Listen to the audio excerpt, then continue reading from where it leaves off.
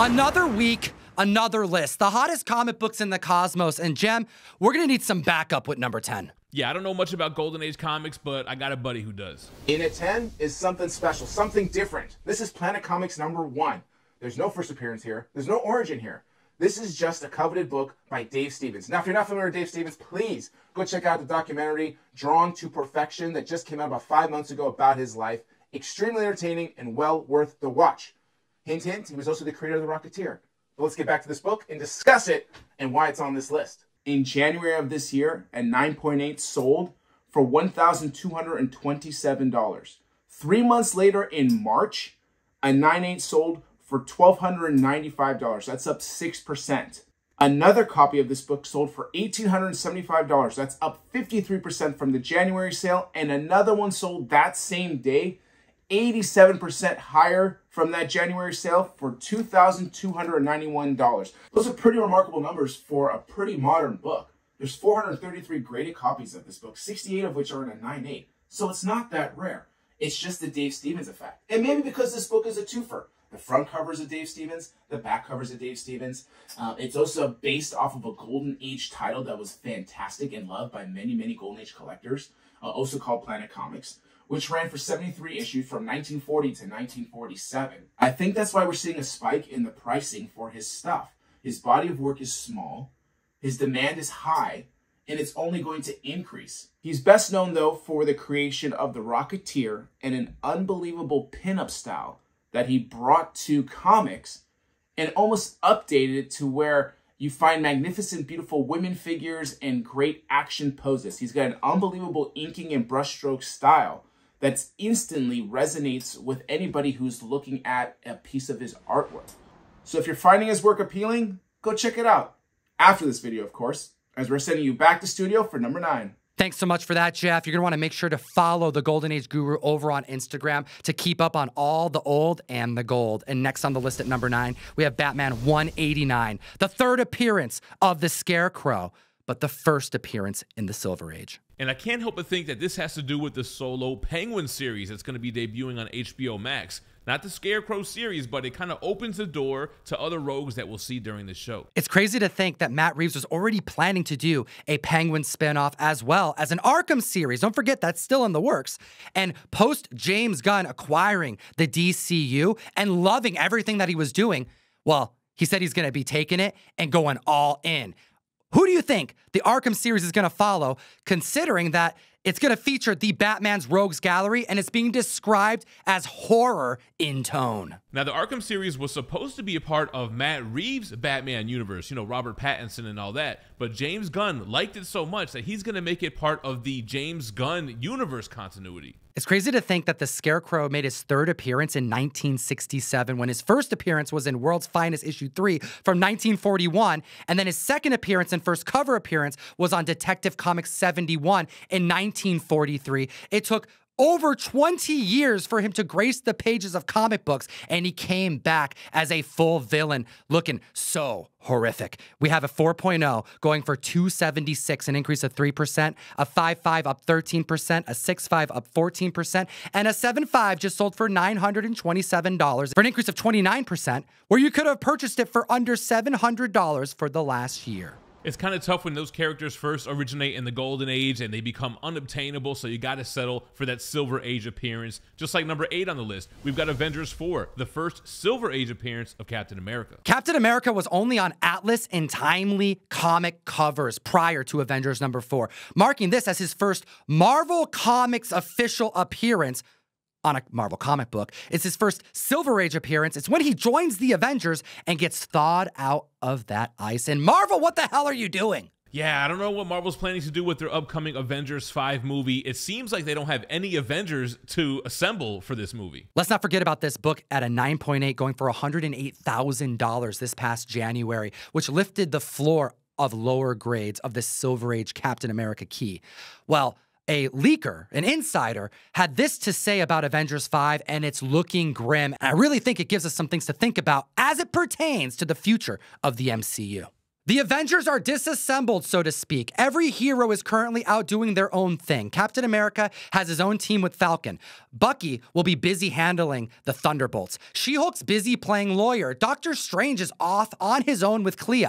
Thor is off-world with Gor's daughter. Valkyrie is taking care of New Asgard. Scott is spending time with his family. The Scarlet Witch is resting. Vision is on a journey of self-exploration, and Hawkeye's retired. Yeah, and this is where I'm getting worried because the only potential active Avengers right now are Wong, Captain Marvel, Bruce Banner, Shang-Chi, and Katie. You know, Aquafina. It's looking grim, but this book is awesome. Let's talk about the prices. A 1.5 is up 4%, 2.5, 9%, 4.5, 13%. The 5.0 sold for $1,899 for an increase of 8%. And what's this? Fricka Golden Record reprint. The CGC 8.5 sold for $660, 42% up above its 12-month average. Hit the like button. I saved that Golden Record reprint line for Jim at the list at number 7. The Crow number 1, one of my favorite comic books of all time. Everyone needs to read this series. And it's the second appearance of the Crow. Do you know the first appearances, Jim? What's funny is you called me the other day and I didn't pick up. What did I text you? Yo, you texted me that you were watching The Crow with the family. That right there deserves an applause, comic fam. That's some good parenting. Yeah, my daughter wanted to see it because the upcoming movie, which nobody seems to be liking, but we wanted to show her the original, so we were watching the movie. The 7.0 sold for $700, 23% above its 12-month average, catching up to the 8.0, which just sold at average $725. The third printing 8.5 is up 12%. The regular 9.2 is up 4%. The 9.4 sold for $1,545, 14% above average, and then we've got some third and second printings. The third printing 9.4 sold for $550 for an increase of 31%, and then we have the first recorded sale of a second printing 7.5 selling for $241. If you're looking for the first appearance in comic form, in advertisement on the back cover, you're looking for Dead World issue number 10, and there's a variant that's scarcer featuring that same advertisement for Eric Draven, the Crow.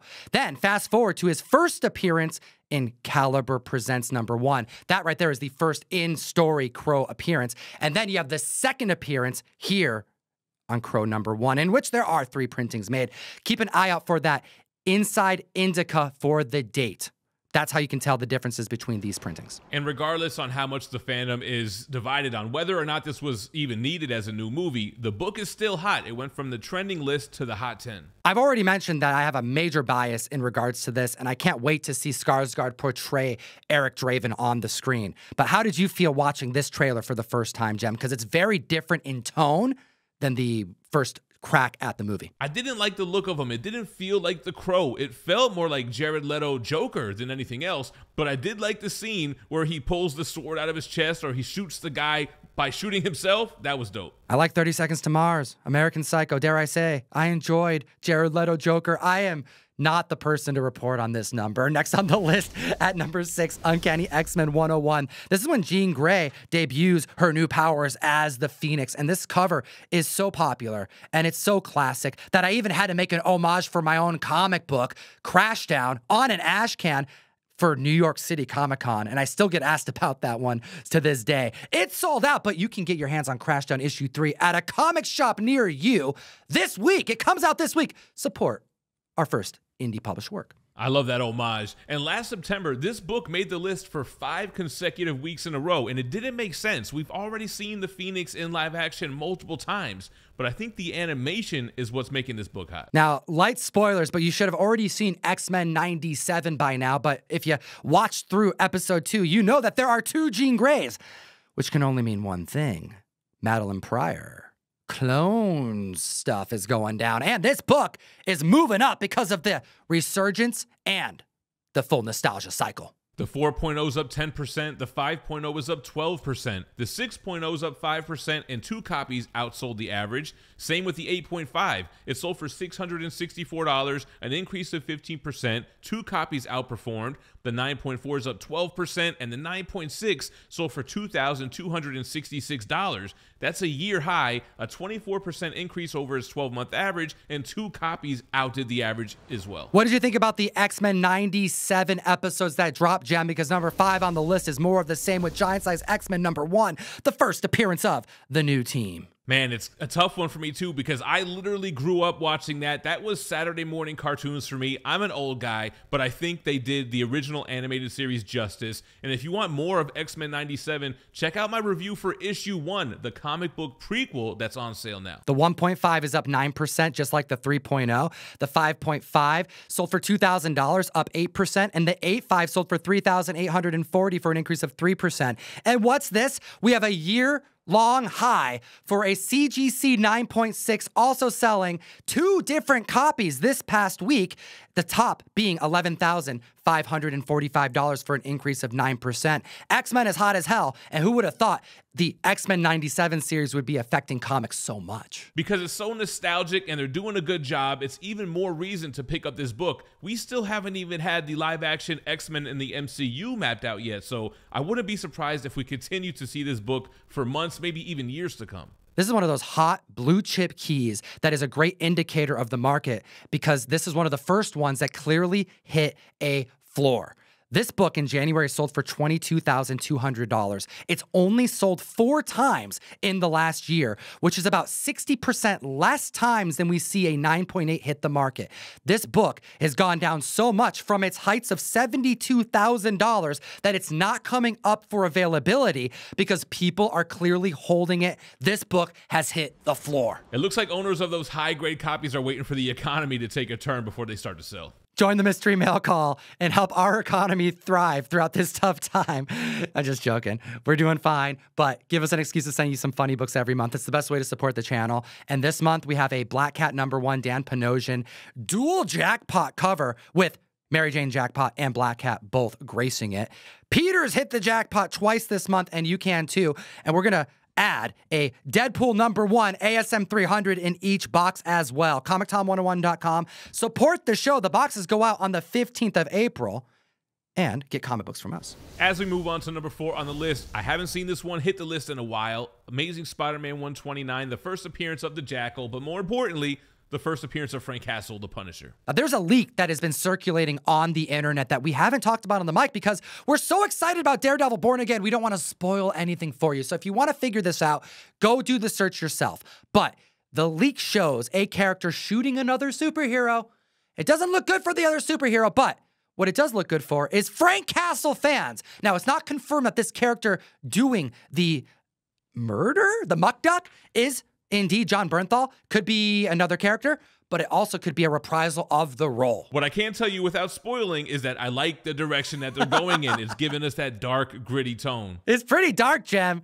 Dude isn't looking too healthy after meeting up with this person. But what is looking healthy are the current sales. A CGC 2.5 entry-level ASM 129 selling for $749. That's 2% above its average. The 3.0 is up 15%. The 4.5 sold for $1,000, 4% above its 12-month average. The 5.5 is up 6%. The 6.0 is up 9%. And 2 copies outdid the average, just like the 8.0, which sold for $2,100, 5% above its average. And not one, but 2 8.0s outdid that average this past week, which moves us over to number 3 on the list with a repeat offender that has been on the list so many times over this last year, but now I feel warrants being on here because of investment and speculation, because of a show that has finally debuted in trailer. We have Star Wars #1 to discuss. The first appearance of pretty much everyone you care about. Finally, there's a reason for this book to hit the list besides it being super affordable, but the Acolyte trailer hit. It's a story that takes place 100 years before the Clone Wars. The Jedi are in full control, more opportunities to see action and lightsaber duels than probably any other Star Wars anything, which also means there's probably going to be less Senate meetings. There's probably going to be a lot of Senate meetings. I mean, it is Star Wars, but probably less.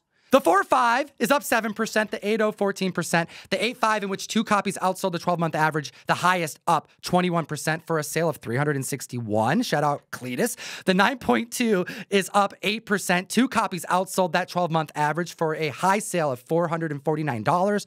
The 9.4 is up 11%, the 9.6 you can get it for under $1,000 still.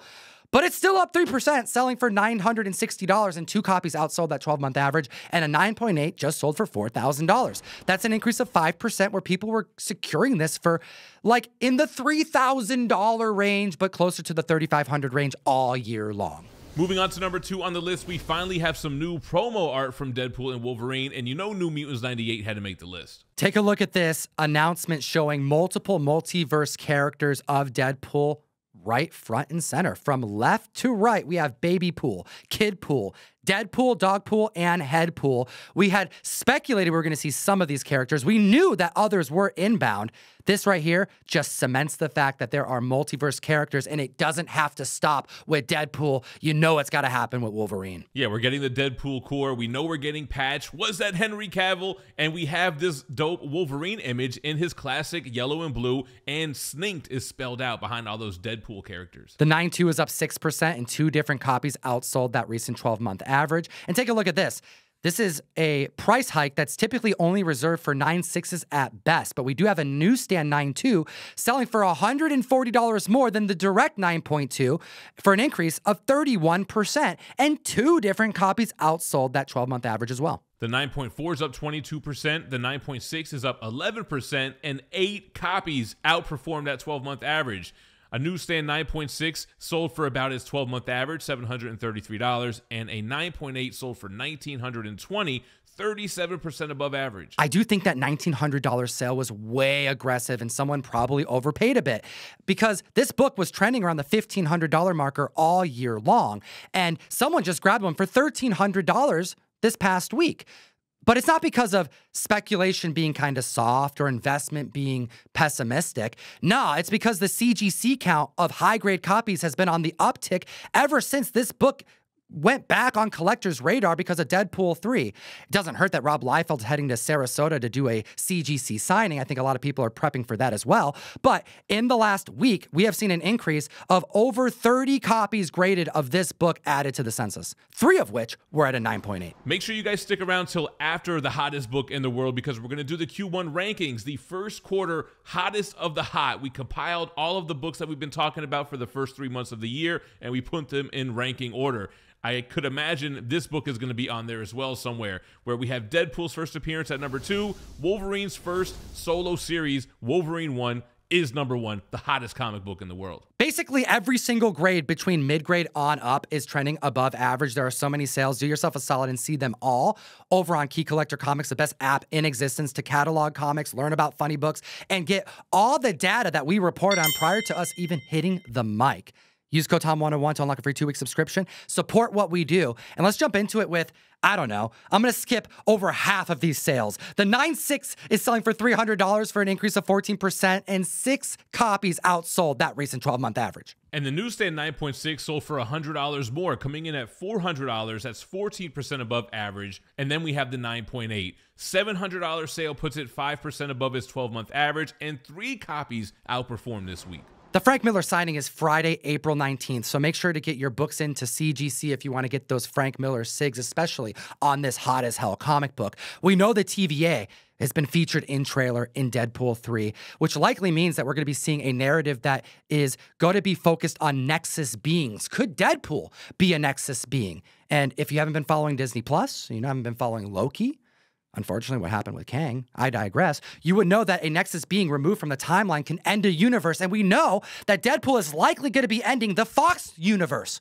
Could this be the catalyst? Could Deadpool be a Nexus being? It's all starting to make a lot of sense. Let us know your thoughts in the comments down below. And now we're going to jump into the quarter 1 hottest of the hot. These 10 books should be on every dealer's wall at conventions. Tom, kick us off with number 10. Number 10 on the list is Wolverine 88, the first battle between Deadpool and Wolverine. And we're just going to say in general this book, because there are 3 different versions of it. All 3 are hot as hell. It's made the Hot 10 3 different times, and the highest placements it's reached is 2 on our list. Number 9 on the list is Omega Men 3, the first appearance of Lobo, which dominated in 2023. It made the Hot 10 4 times so far this year, coming in at number 9, 8, 4, and 3. Number 8 on the list is Amazing Spider-Man 210, first appearance of Madam Web. The highest it reached was placing 4th on our Hot 10. It's made the list 4 different times, and I don't think it's ever coming back. Unless the book keeps plunging, then maybe it'll show up higher on the list. Or lower. Who knows? I would be surprised if it showed back up on the list. Number 7, we have Godzilla 1, also made 4 appearances this year, but it did come in at number 1 one week. And this past week, I announced my very first Godzilla cover because I love -1. I know there's a new movie coming out. I didn't do it for that, even though I should say I did. It's all about Godzilla -1, and I teamed up with Lucio Parillo on this cover, and pre-sale is now on ComicTom101.store. Number 6, we have Iron Fist 14, and I don't even remember talking about Sabretooth for 5 weeks, but it came in at number 7, 6, and number 5. Deadpool 3 leaks are causing books to spike from the Bronze Age, and I like it. And we're looking at number 5 with nothing to do with cinema and everything to do with just ongoing comics being so damn good. Transformers number 1, the Energon universe, 7 appearances, and the highest this book is ranked is number 3 on our list. And it's a combination of G.I. Joe, Void Rivals, full nostalgia swing, and a stellar comic book. Pick up Transformers. Number 4 on the list is Star Wars Issue 1, which was on this week's list, and I mentioned it had been hitting the list multiple times for no apparent reason. 7 appearances to be exact, coming in at the lowest at number 4 and number 2 at the highest. Affordability is a hell of a thing in regards to this list, looking more like a buy list with some of these books, and number 3 on the list. And I'm just going to foreshadow it because you know what the top 2 are going to be, are ranked because of hotness, availability, and because of Deadpool 3. We have Uncanny X-Men 130, the first appearance of Dazzler. Taylor Swift at number 3. Is the spec starting to get a little light? I don't know, but she has made our list 9 different times and has ranked on the Hot 10 at the number 1 spot twice this year so far. New Mutants 98, Deadpool's first appearance, also had 9 appearances on the Hot 10, but it made number 1 3 times. Which brings us to the number 1 hottest book, not just in the world right now, but of the year thus far. And it's because of Wolverine being the co-star of Deadpool 3. It's because of Hugh Jackman's role being reprised. It's because of Frank Miller signing. That can't hurt. And the fact that this book is cheaper than the former 2. Ranking at number 1 5 different times this year so far, and a total of 9 times. And the lowest this book has ever ranked on the Hot 10 this year was 3. What do you think about this list? What do you think about these books? Are you buying any? Do you own any? And as always, geek responsibly and stay minty fresh. Enough said.